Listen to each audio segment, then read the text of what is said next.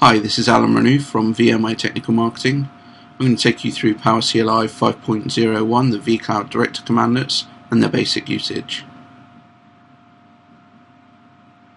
So with our PowerCLI window open, we can see we have version 5.0.1 installed.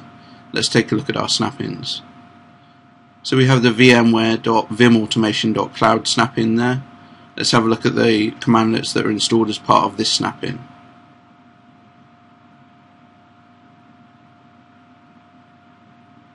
So we have a number of commandlets here used for working with our vCloud director.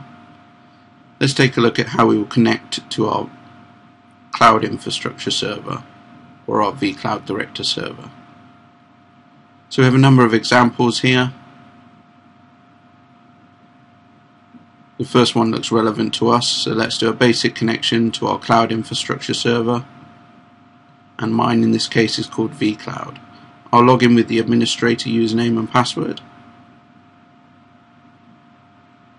and that's come back fine, so we're now connected. Let's take a look at our commandlets again and see what we can do. So get org, we'll first of all get a list of our organizations.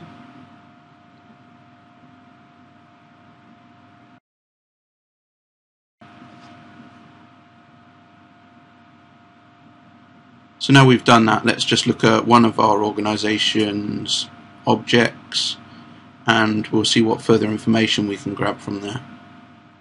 So you can see there's lots of useful information in there, from the VApp count to whether the org is enabled or not. So let's select some of that information, like the name, whether it's enabled, and the VApp count. And then we'll sort it on the VApp count descending. And we'll only select the first 5, so we can see which 5 of our organizations are most busy.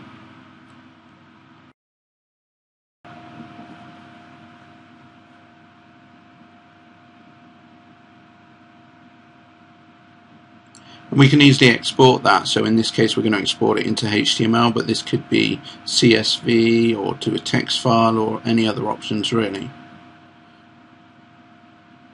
Once we've exported that to HTML, we will just use invoke item to open that HTML document so we can see what it looks like.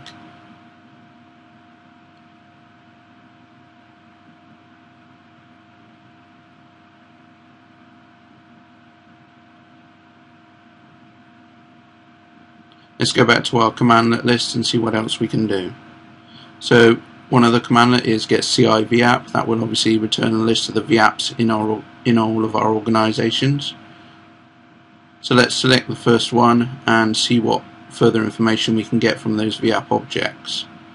There's some good information in there, like the size and other items.